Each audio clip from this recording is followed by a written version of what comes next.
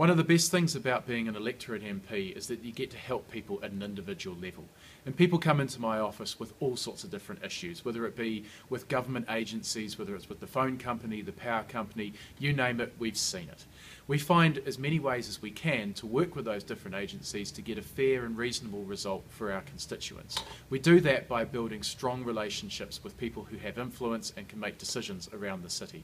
I'm really proud that my team and I have been able to get good results for a lot of our constituents that have made a real difference for them at a personal level. It may not change the world, but it does change their world, and that's the kind of thing that gets me out of bed and into work every day.